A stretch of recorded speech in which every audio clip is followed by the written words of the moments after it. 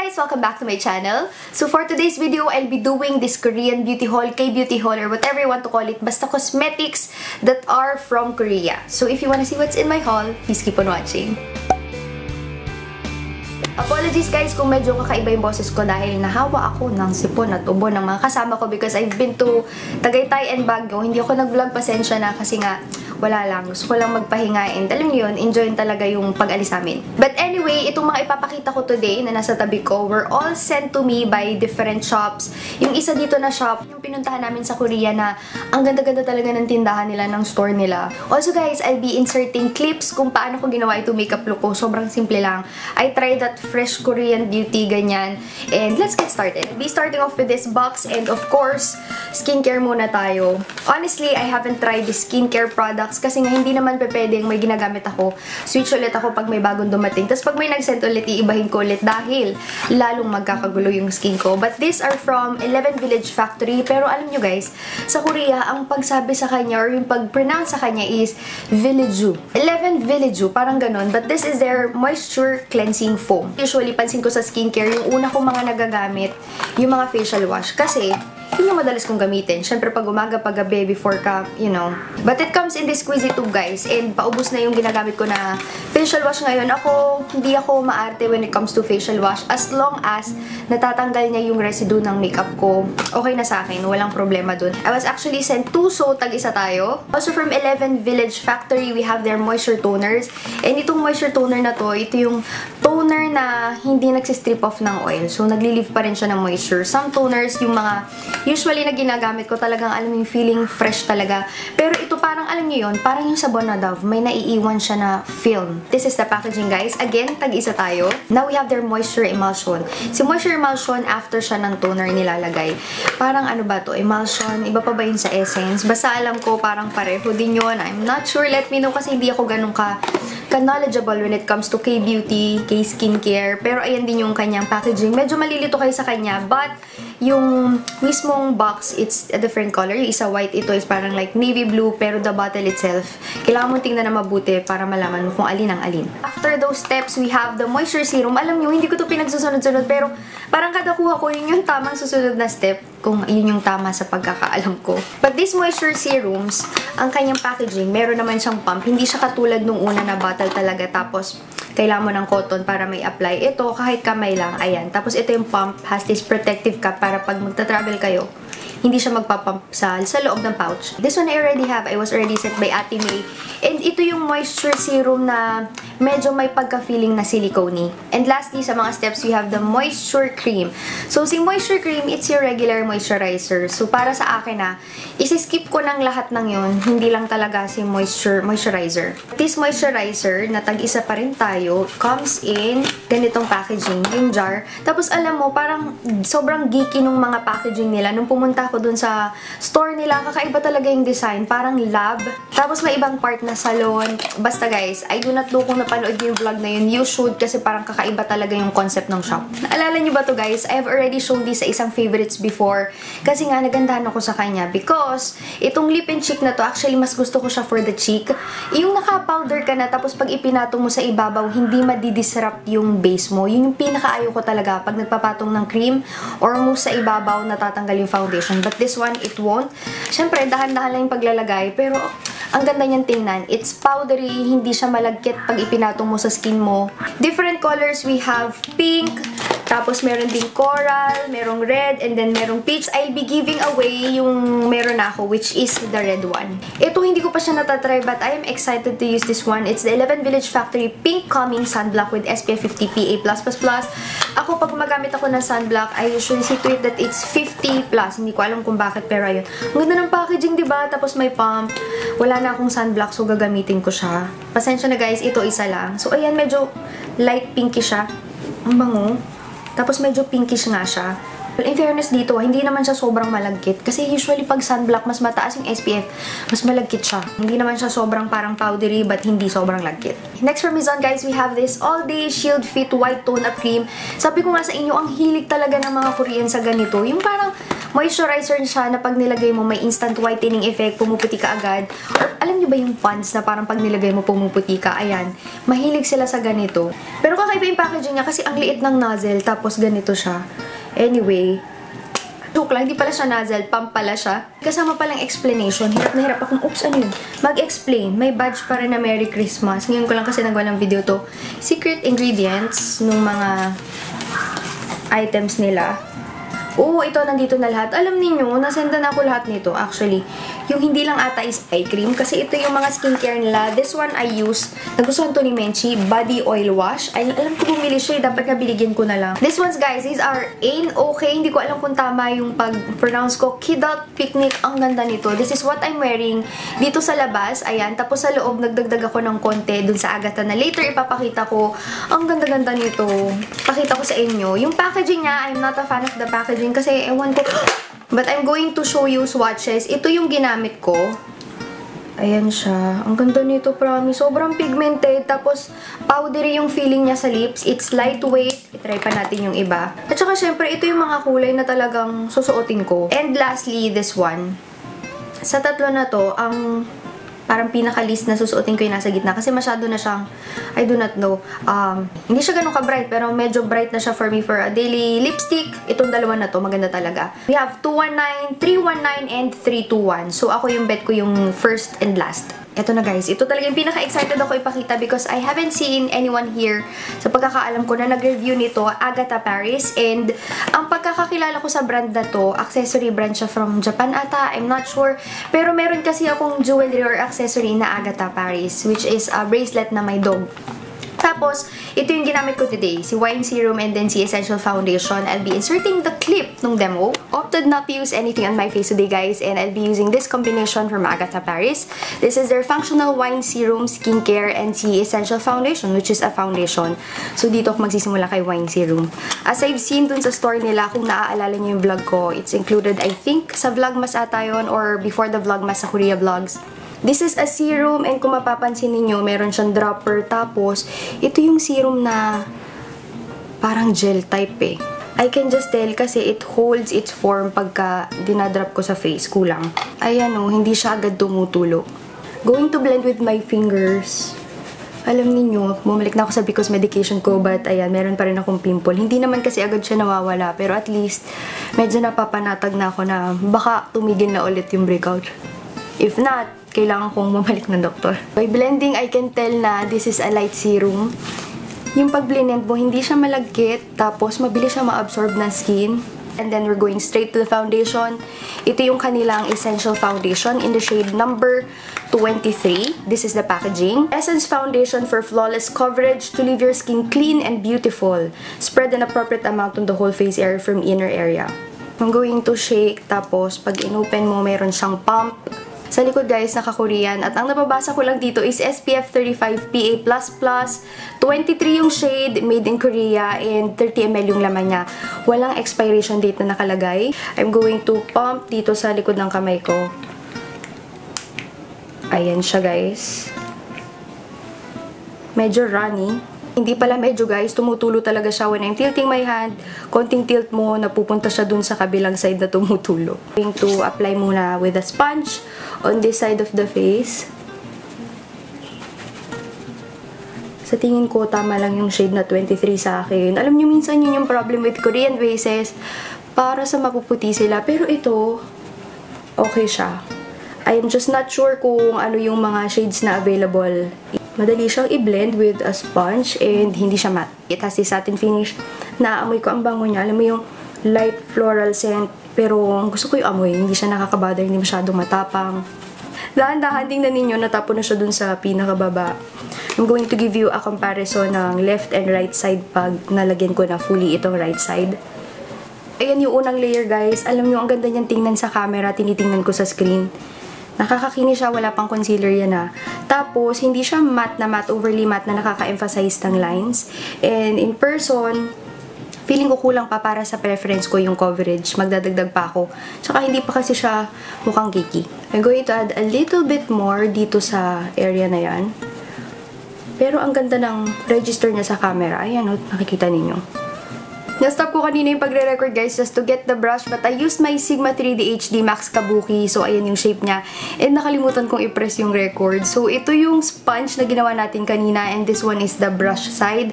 I would say na sa unang layer na ginawa ko, kasi trinay kong ipantay yung kanyang coverage. Unang layer, hindi siya mukhang streaky, but second layer, meron ng konting sticks na nakikita. So, dun pa rin talaga ako sa sponge na side. But on the brighter side, guys, mas konti yung ginamit ko na product on this side, sa may brush side. Really, just looking on my screen, and ang ganda niyang tingnan sa camera. Tapos, alam niyo yun, may makukuha kang coverage, not that full, I would say almost to a full, pero hindi mukhang nakamask yung mukha mo. It looks natural. So, yun nga yung pagkakademo ko. Natuwa ko sa kanya kasi, alam niyo yun, para siyang HD foundation na magandang tingnan sa camera. Kung mahilig ka sa tipong medium to almost full, ayan, magugustuhan mo siya. Tapos, madali lang siyang i-blend. Although, hindi pa ako sure sa kanyang wear test. I will insert here dito sa screen kung tumagal ba itong suot ko or what. But I did set with a powder. Para sa akin when it comes to the long-lasting aspect, nasa pagsiset din eh. So, ako, kahit hindi ganun kaganda yung foundation na parang mabilis siyang mag-oil, kung sinet mo siya ng tama, it will compensate naman. Especially if you like how it looks on your skin, gagawan mo talaga siya ng paraan. And hopefully, enough yung pagkaka-powder ko today. But, this is the foundation. Number 23, eksakto sa akin. Ito yung kailangan na iset talaga. Hindi siya pwedeng kakamayin lang, tapos okay na ako. Gusto ko talaga siyang iset. Ito, nagustuhan ko rin si Wine Serum. Itong si Wine Serum, it's very lightweight if you're looking for a serum na lightweight. Yung iba kasi masyado siyang heavy. Ayan, nagugustuhan mo siya. And feeling ko okay siya for my oily skin. And okay yung kanyang combination or affinity with the foundation. Kasi itong dalawa lang ginamit ko today. I did not use any more skincare. Ito yung gagamitin ko for the eyes. This is the Agatha Paris Très Bien Eye Tint Box. Hindi ako marunong mag-French. Pero, yun nga. This is in the shade 42 Brick. And pag inopen mo siya, akala ko powder siya. Pero, ayan yung laman niya, guys. So, parang yung concealer na ginagamit ko. Let me show you. This is the Maison Concealer. My favorite concealer. Also from the same store sa Korea. Ayan, diba? Parehong-pareho sila. A special duo kit where a BB shadow and tint shadow meet to complete an adhesive eye makeup look that won't smudge all day. And na-powder ko na yung eyelids ko, hoping na hindi na siya matatanggal o magiging disaster. Siguro, unahin ko muna tong parang color na primer. Siguro to, parang ganyan. Oops! Ano ba? May kulay ba to? Let's see. Wala, primer pala talaga siya. So, ayan o. Ang laki nga lang talaga nung kanyang wand. O, maliit lang talaga yung... Well, hindi naman sobrang maliit yung mata ko. Medyo nasa medium size siya. Pero ang laki niya. So, ikaw na rin bahalang siguro mag-spread with your fingers. Let's see. Hindi ko alam kung napapansin nyo. Ito, nag-patchy na siyang tingnan. Hindi ko kasi agad na blend. Now, I'm using itong mismong shadow na. And, syempre, kakamayin ko din siya.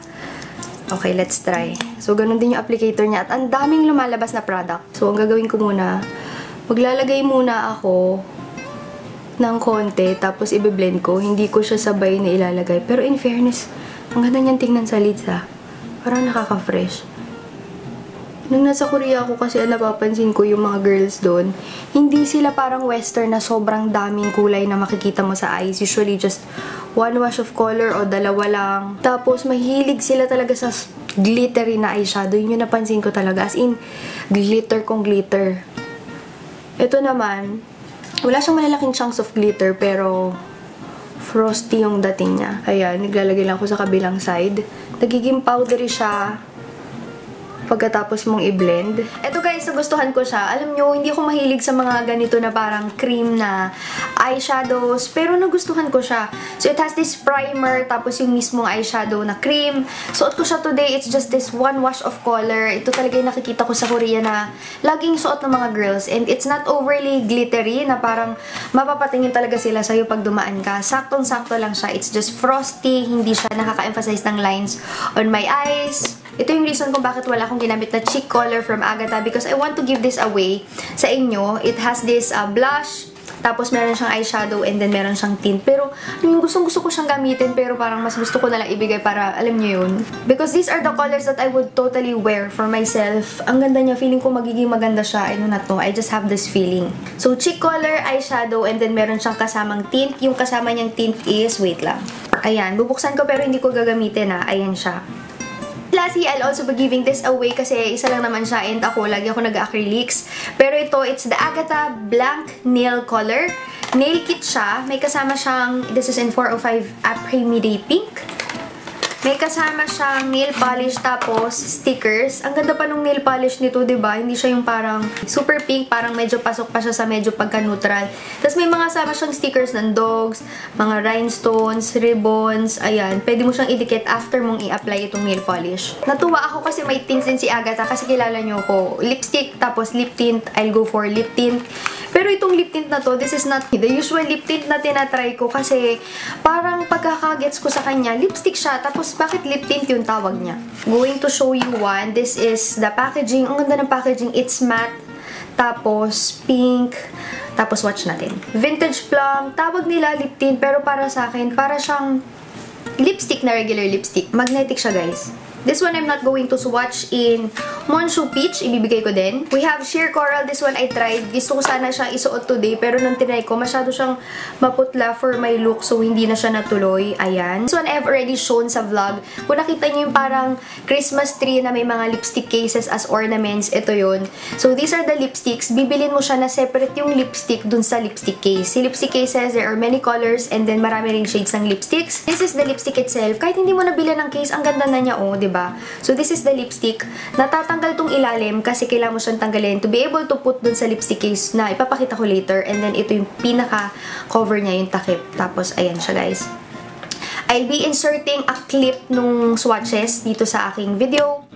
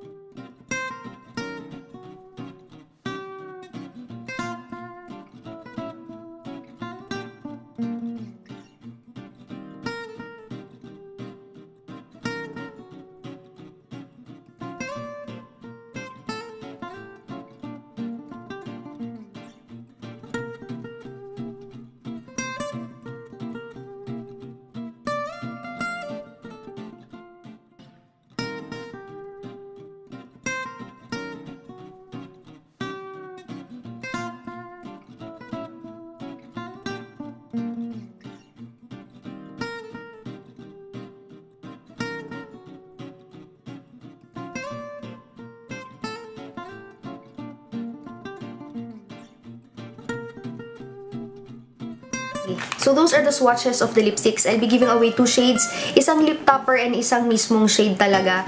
We have Maggie Gold and then Ange Pink, Ange Pink, hindi ko alam paano siya basahin. Regarding sa pigmentation ng lipstick, if you want this super full coverage na opaque, you won't be getting it with this lipstick. Ang pansin ko sa kanya, it's more of like this lip balm, talagang moisturizing. Kung hindi ka ganun kahilig sa mga matte na lipsticks, ito, magugustuhan mo siya. But the downside is, mas kailangan mong mag-retouch kasi mabilis siya matanggal dahil moisturizing siya. But for the case, I was sent 1, 2, 3, 4 cases. So, ayan yung iba-ibang color ng cases. Alam nyo, akala ko letter A siya kasi sabi ko, yes, pangalan ko. Hindi nga pala, Agatha nga pala yung name ng brand. And super nice. I'll be keeping 3 for myself and 1 for the lucky winner. Tingnan nyo naman, diba? Paano naging lipstick yan? Tapos, pwede mo siyang ikabit sa... Saan ba? Pwede ko siyang ikabit dun sa aking kabitan ng susi. Tapos, sa wallet ko, sa bag ko. But this is it. Ayan, ito yung parang pinaka-holder niya. Pwede ka maglagay ng keys. And then, we have letter A. Nasakto ulit sa pangalan ko. But it's Agatha. And this little logo na si Scotty, I think, the icon dog of Agatha. Tapos, ayan siya. It says Agatha right there. Tapos, pag bubuksan mo siya, ayan. So, let's try and put a lipstick. Kukunin ko yung isang lipstick. Tatanggalin ko yung ilalim niya. Papatong ko siya dito sa ibabaw. Tapos, ayan. Ilagay na natin. Magnetic siya. Ang ganda, diba? Tapos, imaginein mo, nakalagay siya sa bag mo. We also have this mint green color. Tapos, may lavender. Ayan, Tapos, navy blue. Ayan. Ang ganda ng navy blue. One of these will be going to you. And the last box, guys, this one is from Ate Hailey. Lagi siya nagsisend sa akin ng mga Korean beauty products.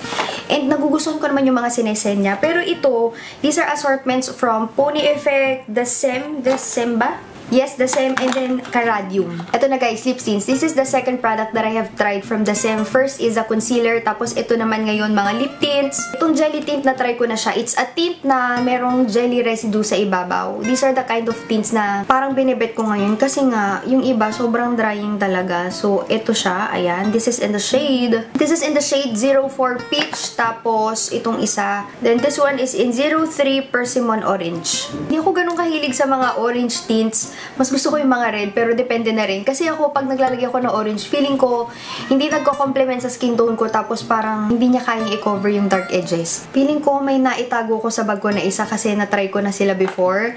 Pero dalawa na lang yung pinakita ko ngayon. Let's try the mousse tints. We have, this one is yogurt berry. So, ayan siya. This is in carrot. There. Ay, grabe, sobrang orange nito. And lastly, we have dark cherry. Ito yung mga bet ko na kulay. Mga dark ganyan.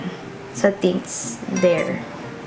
From Karadium naman, ito, natuwa talaga ako dito. These are the Karadium, ayun, walang English. Puka Love Edition Cheek and Shading. So, ang binigay sa akin is dalawang shades. Ito, apricot and then pink. Little bit powdery, pero ang ganda ng pigmentation. Hindi ko in-expect yung ganitong pigmentation from these cheek colors. Number 2, apricot, tsaka number 3, baby pink. Hindi ko alam kung anong gagamitin ko. Siguro, paghahaluin ko yung dalawa, let's see. Magsisimula ako dito kay baby pink. Sana makita siya sa akin. Ay, pigmented siya. Kasi parang, ewan ko ayan siya guys, so hindi pa well blended. Ito siya sa pan, so iniisip mo na parang, baka hindi siya masyadong pigmented. Ayan, so maglalagay din tayo dito. Fresh lang, kasi ang Korea naman, fresh lang sila mag-makeup. So, ko lang talaga gamitin din yung isa yung apricot. So, I'm going to get some on my brush, tapos ipatong natin dito sa kulay pink. That's it guys, ang ganda ng combination ng dalawa. But if I were to pick sa dalawa na to, medyo masyadong orange siya for me. Itong si apricot. So dito ko kay 03 baby pink. Hala guys, yung isa wala na, ginamit ko na. This is the Karadium Puka Love Edition Smudging Tint Stick. So yung wala na shade is apple red, ginamit ko na siya. Tapos yung isang natira dito ay ito. Ang gaganda talaga ng packaging pagka-Korean. Pero ayan siya guys. Ang galing diba? Iniikot ko, sabi ko, hala sira ata kasi ayaw niyang umakyat. Yun pala, pang smudge pala itong nasa ilalim na ayoko, hindi ako magamit ng ganito. Kung mahilig ka sa mga ombre gradient lips, ayan. Tapos dito mo pala siya iikot. Pero girl, ang ganda nito. Blood red, pero yung isang apple red, hindi naman nagkakalayo yung kulay. Ang ganda-ganda talaga, as in, super pigmented. I love it. Kasi kaya nga nasa bag ko na siya kasi I love it. More items from Karadium, Puka Love Edition Cream Cheek Stick. Tapos, yung isa is warm coral and then the other one is indie pink. I am not big on cream cheeks. Sabi ko nga sa inyo, kasi nga, mahilig ako na mag-powder talaga ng face. Kaya, nagsasmudge pagka, or natatanggal yung base pagka tinatry ko magpatong ng cream sa ibabaw. But, ayan siya. And, yung nasa ilalim, it's something that smudge. Ay, ang cute! Brush! This is the indie pink color. Ito yung mga kulay na nakaka-fresh lang. Also, may kasama siya na brush. This one's yung mga naunang kulay meron ako, pero ibang kulay itong mga to. Let me just show you. Ito yung mga sinend dati ni Ate Sally sa akin, and ito yung mga bagong colors. In number 4, Shooting Candy Pop. Ang gaganda nito guys, kasi ito yung parang may jelly, tsaka super pigmented. Nakita ninyo, sobrang pigmented. And we have yung darkest shade na available. Ayan, ang gaganda. Tapos, ito yung mga tint na hindi nakakadry kasi meron siyang jelly residue on top. Nakita nyo yung kakalagay ko lang, diba? Ayan, hindi ko pinatagal yan. Pero, girl, tingnan nyo naman yung tint nyo. Ang ginagawa ko rito, konting-konti lang nilalagay ko, kinakamay ko. Tapos, wala pa, as in kakalagay ko lang, ayan na. Lastly, from Karadium, we have their cushion. This is the Puka Love Edition Moisture Cover Cushion. This one I haven't tried. In number 23. Usually, pagka Korean, nasa number, si Dixie yun, nagitla siya. Number 23 ako, pero tingnan nyo naman yung packaging, diba? Pag inopen mo siya, you know, it's a regular cushion. I will let you know kung nagamit ko na siya. Pero I think, yeah, this is the exact shade for me. For Pony Effect, guys, alam kong hihingi kayo ng review nito sa akin, but I'll just try sa vlog. These are two of their foundations. We have the Seamless Foundation and then the Cover Stay Foundation. Nasendan ako ni Ate Sally ng Cover Stay Foundation, but wala pa nitong Seamless Foundation. Hindi ko alam kung anong difference nila, but feeling ko mas okay na yung shade ko ngayon. Kasi nga, Kaya hindi ko na-upload yung pony effect ko na review. Hindi ganun ka-okay yung quality ng video. Ayoko talaga siyang i-upload. And ang mga nasenda sa akin na shades, mga lighter shades. Tsaka hindi mo rin ma-judge na maayos yung foundation kasi nga maling shade yun napunta sa'yo. Pero itong si Coverstay, naalala ko nga, ganyan, ganyan yung kanyang bottle. Let's see sa loob kung ito nga yung tamang shade ko. Feeling ko ito na yun eh. Kasi yung mga una niya sined mapuputi. I think so. Ito na yung shade ko. Bigla ko nawala ng battery. So, I changed my battery. And ito yung nakita ko sa isang store sa Korea na sabi ko, hindi ito yung foundation na nasend sa akin. Sobrang excited ko talaga when it comes to cushions, foundations. Kasi base sila. Yun talaga yung sa overall look, yun doon ako nagtatagal. Rose beige ba to? Feeling ko naman okay naman yung shade. Then, we have this contour lip color. Ito isang shade lang siya. This is in Commander. Ayon sa shade indicator. And, feeling ko magugustuhan ko yung kulay niya kasi, ayun nga, okay nga siya. Ganitong kulay yung mga bet ko. Tapos, alam niyo ito, nakita ko yung Tom Ford may ganito rin. Ito yung lip liner part, tapos ito yung lipstick part. As you can see, mas dark yung lip liner. Tapos, nauuso to nga yung mga ganito na itsura ng lipstick na dalawang side. Last two items, itong isang item na to I used as a brow color. Today, ayan siya. Hindi ko ganong kabet kanina yung kulay niya dahil mapula siya tingnan. Pero ngayon, parang okay naman na siya. Wala naman ako nilagdag. Nagdo-tone down, I'm not sure. But this is in crimson kasi medyo mapula siya yung dating niya sa akin. Maganda sa kanya, natitame niya yung brow hair, pero alam mo, hindi siya sobrang tigas. This is in the shade Crimson. Ito nga yung wand niya. I'll be inserting yung clip kung paano ko siya in-apply. I think this is a brow gel. Open natin. So, ito yung packaging niya, and ayan yung kanyang bristles. Hindi ko alam kung mapapansin nyo guys, pero as you can see, yung top side ng bristles niya, parang may konting curve lang. Pero yung nasa baba, ito yung parang nakaganyan. Gagamitin ko yung mahabang side doon sa mga brows na mahaba din. And I'm just lifting them up. Waiting ko naman yung shorter side para dito sa tail. Siguro medyo mali lang yung shade sa akin kasi napupulhan ako sa kanya. Hindi yan yung parang bet na bet ko na brows. Pero I'm just going to do the other side para pantay. Nailagay ko na rin kasi. Last but not the least is a blush. And kung may isa pa akong kinababaliwan when it comes to makeup, after foundation, those are blushers. And ito si Pony Effect Personal Chic in the shade Flame of Desire. Tapos, open natin siya. Alam niyo, ang gaganda ng packaging ng Pony Effect. Pero parang ito yung pinaka hindi ko nagustuhang packaging sa Pony Effect. Pero ayan siya, oh. So that is it guys for this Korean haul na medyo may konting try me. Let me know kung nagustuhan niyo yung mga ganitong klase ng haul, K-beauty haul. Kasi nasasend din naman ako and hindi ko alam kung gagawin ko siya. Alam niyo, to be honest, before kasi talaga, I am not a fan of K-beauty. But ngayon, I already am. Talagang nagsistep up sila. Dati yung mga bases nila, parang pag nilagay mo pang weather lang nila kasi pag oily ka, hindi na uubra. Or parang pang magandang skin lang kasi pag may blemishes ka, hindi naman niya kayang takpan. But girl, sinasabi ko sa inyo ngayon, may mga coverage na as in like full coverage. But ayun guys, I hope you learned something today. And if you like this video, don't forget to click the thumbs up button, comment, and subscribe. Maraming salamat! Bye!